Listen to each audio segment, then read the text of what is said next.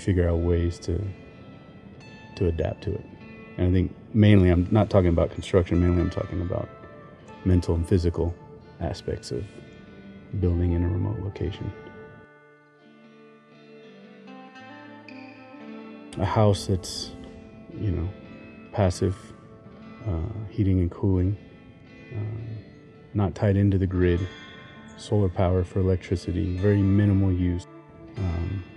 Everything's thought about in sort of a responsible way, but yet it takes so much energy on many levels.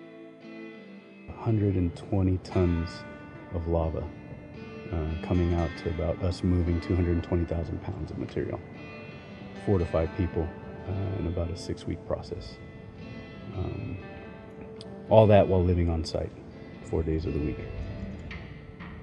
Camp Caldera. Camp Caldera. It's a nice thing about our process and being able to live out here. Resourcefulness comes out of it.